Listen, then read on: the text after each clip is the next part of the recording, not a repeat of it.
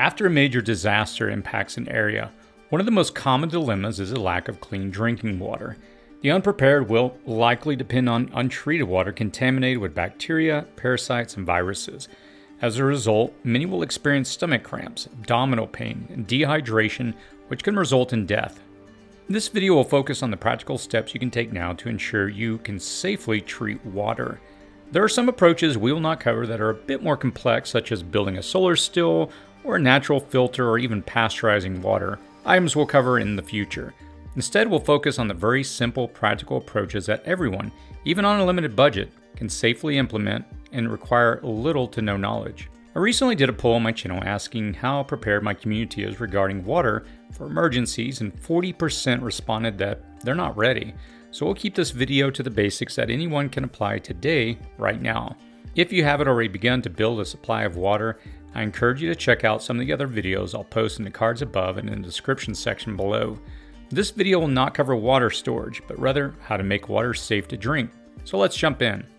Please consider subscribing to our newsletter by clicking on the link in the description and comment section below. If you enjoy this video, please subscribe and click the like button to help the channel grow. A note about water. This video will cover processing water, whether you're bugging out and on the move or at home. When collecting water to drink for purification or filtration, two distinct things we'll cover momentarily.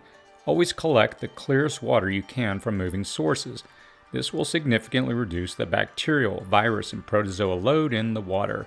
Even flowing water will not be free of foreign, harmful elements or pollution. Whatever water treatment and filtration method you choose, it is always more effective to combine a filtration and treatment method and to wait the full amount of time required to allow the treatment to reach its full effect.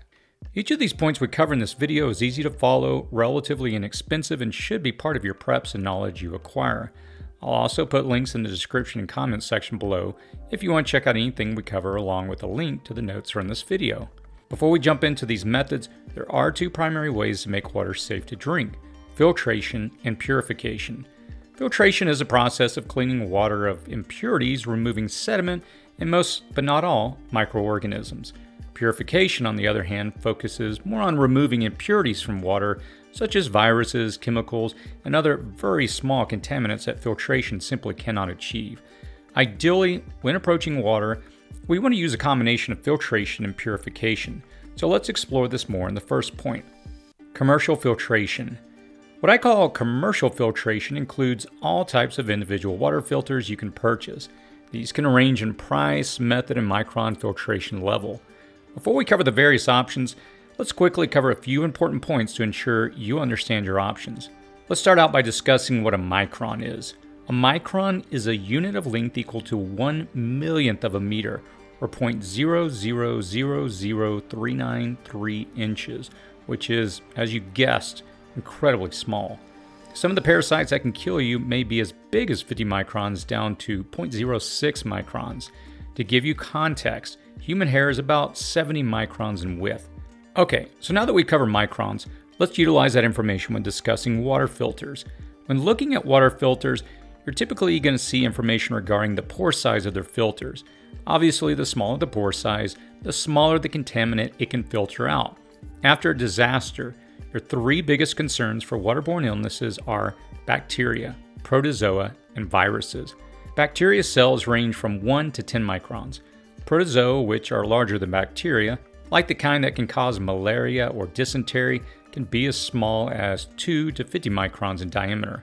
Viruses are much smaller than bacteria and protozoa at 0.06 to 1.4 microns. Due to their extremely small size, most entry-level water filters will not filter out viruses due to their small size, and by so using one of the other treatment methods we'll cover momentarily in this video, combined with filtration, you greatly increase your probability that the water you drink will not make you sick. It is rare that you'll deal with viruses and water in the wild, which is why most of these entry-level filters are marketed to backpackers, but not entirely impossible. But when a disaster strikes a region, the likelihood of viruses contaminating water sources in an urban or suburban environment is much higher. Armed with this knowledge, when looking for a personal filtration device, consider these 5 things: the size of a particle filtration in microns, which we just covered, the weight of the unit, the amount it can filter, the time it takes to apply the filtration, and of course, the cost. Let's look at some entry-level filters by starting the two primary options, portable and stationary. Portable water filters. The options on the low end of pricing along with chemical treatment will ensure after a disaster you can properly process water to make it safe for drinking. I'll start from the low end and move up in price. The first is a mini Sawyer. This is popular among backpackers as it filters down to 0.1 microns and weighs just 2 ounces. It can filter up to 100,000 gallons of water, and the flow rate on these is on the low end coming in at a little over $20. Of the portable entry-level options, this is my personal favorite. The next option is the Live Straw, a personal filtering straw. These filter down to 1 micron and also weigh about 2 ounces. They can filter up to 1,000 gallons and they come in at around $15. Like the mini Sawyer, their flow rate is on the low end. They're also geared more toward personal use and not something a group would be able to collectively utilize. The next option is a water filter with a gravity bag. If you're in a temporary location and not on the move, a place where passive filtration can be accomplished in larger quantities, I would recommend this option. This particular example from Live Straw can filter down to 0.2 microns, up to 500 gallons, weighs just 6.9 ounces, and will allow you to filter more than 7 gallons per hour. That would be sufficient for a small group that is banded together after a disaster. At a little over $42, this is a great option for filtering water quickly and easily. The last option we'll cover for entry-level portable water filters is a Katadyn Vario water filter. They filter down to 0.2 microns, weigh 1.66 pounds, have a flow rate of 2 liters, or about half a gallon per minute. They're a bit more on the expensive side at around $75, but the advantage of one of these is that they include a replaceable carbon core that reduces chemicals, pesticides, and bad taste in water, something the other options simply cannot do. One note about running water through these filters. If you're obtaining water that is not clear and muddy or has any sediment in it, you should definitely consider pre-filtering it. By introducing sediment into your filter, you shorten the lifespan of the device. While not a comprehensive list, a few simple household items you could use to pre-filter the water are a coffee filter, bandana, or a t-shirt. Stationary water filters. For larger stationary options that are at or around 300, there are two primary choices, gravity and forced. For gravity filtration, one of the go-tos within the prepper community is a Berkey water filter. I've used a home Berkey for years to filter out chemicals from tap water. They can filter down to roughly 0.2 microns, but come in at a much higher price than the portable filters at around $300 to $400 depending on the options you want. They can process several gallons of water per hour depending on how many filters you have, and they can also remove various chemicals as well. I've had one for about 5 years and I still use it on a daily basis. For a true grid down post SHTF scenario, if you need to filter large quantities of water at a time, you may want to consider a forced filtration system like a Portawell. While rapid forced filtration isn't new, the really great thing about the Portawell is that you can interchange the filters with ones you can pick up at your local hardware store. I'll do a review of this product shortly, and you can check it out in the meantime at cityprepping.com/Portawell. Boiling. Boiling is the best method for rendering dirty, raw water drinkable. Bringing water to a rolling boil for 1 minute effectively kills or inactivates protozoa, bacteria, and viruses. Before boiling the water, if it's cloudy, let it settle and filter it through a clean cloth or coffee filter as we discussed a moment ago. In addition to destroying pathogens and microscopic organisms in the water, it can also boil off impurities and pollutants that are lighter than H2O, but not all of them, such as heavy metals, salts, and most other chemicals. Bring the water to a boil and let it roll for at least a full minute. When it cools down, you can pour it into clean containers. As with any method described here, even your boiled water will be better if you can combine it with filtering. The biggest downside with boiling water is the energy required to do so, which may be difficult to come by after a disaster. If boiling over a fire, you'll alert others as they can see the smoke or fire. In order to keep the energy required to accomplish this and the smoke to a minimum when using sticks and other biomass material you can easily find after a disaster, one of my personal favorite options is a Kelly kettle. I've reviewed these in the past and I'll post a link in the cards above and in the description section below. I like the Kelly kettle because it uses very little material. It can achieve a boil of a little over 40 ounces of water in mere minutes. For the purposes of boiling to make water drinkable, it is the easiest to use I've seen. Chemical treatment. People have been treating water in the wild with various chemicals for years to render it drinkable. Bleach, hydrogen peroxide, sodium hypochlorite, chlorine dioxide, calcium hypochlorite, and iodine are common additives. They all work to neutralize pathogens in the water. Some can leave a slight chemical taste behind that sometimes fades with time. Hikers and deployed military have used chemical additives for years to neutralize pathogens in wild water. Of the many different types, iodine, hydrogen peroxide, and potable aqua water purification tablets I think are the simplest. Iodine and hydrogen peroxide you probably already have on hand in your medical kit. If you're using a 2% tincture of liquid iodine, add 5 drops per quart or 20 drops per gallon. You should wait at least 30 minutes before drinking to let it do its work. Feel free to agitate the liquid a bit.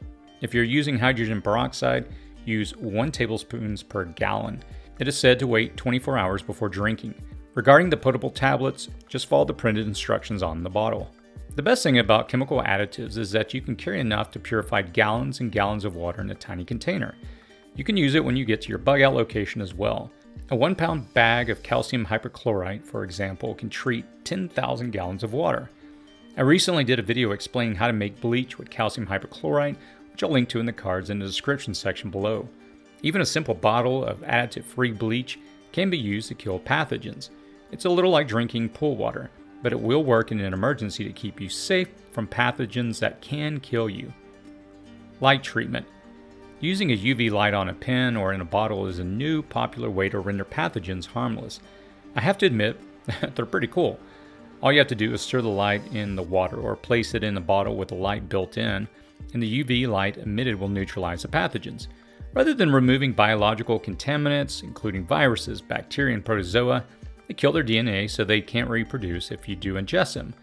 Ultraviolet water purifiers do not neutralize or remove mineral contamination or pollutants either. There are 3 types of UV light, A, B, and C. C-band wavelengths are the most lethal to organic matter. The downsides of this technology are that they are going to be heavier and bulkier. They're going to be more expensive, starting at about $60, and they're going to go up from there. Like any technology, they are susceptible to breaking, and they are going to require a power source to charge or recharge. If you can afford the fancy gadgetry and you have the means to keep it charged on the go, this can be a viable option for making raw, natural water drinkable. In a truly desperate situation, some UV exposure to water can be accomplished merely by putting it in a clear container and placing the container in full sun. That won't neutralize everything, as some protozoa may not like sunlight, but being in the sun won't kill them. What is happening with the transparent container is part UV light treatment and part pasteurization. I'll cover pasteurization in a future video. However, it is not very useful as a soil water treatment method, and this process takes prolonged exposure to the sun. Far more effective is a UV device specifically made for water purification. You can live about 3 days without water, but your body can begin to suffer from dehydration within a day. Whichever of the 4 techniques you choose to use here, hopefully it will be enough to keep you hydrated to survive after a disaster. Drinking raw, dirty water might not kill you right away, but it definitely can make you violently ill or get you sick enough to lose fluids as the body tries to flush the alien invaders. The subsequent dehydration can certainly kill you. Combining 1 or more treatment techniques increases the effectiveness of your purification. At the time of recording this video, Hurricane Ida has just hit Louisiana and many parts of the state's infrastructure, including water, which are offline. If you woke up tomorrow and turned on the faucet and nothing came out, would you know how to process water to make it safe to drink that you could find in your area? I hope this video gives you a solid starting point. I would love to read in the comments what you use to purify your water when in the outdoors, or what you packed in your bug out bag for when the need arises. Let us know what works for you in the comments below. I read many of the comments and respond to them when I can. That's typically within the first hour of releasing the video. I can notify you when other videos become available if you subscribe to this channel. If you found this video informative and helpful, please feel free to share it with your friends and family and help us build our community. As always, stay safe out there.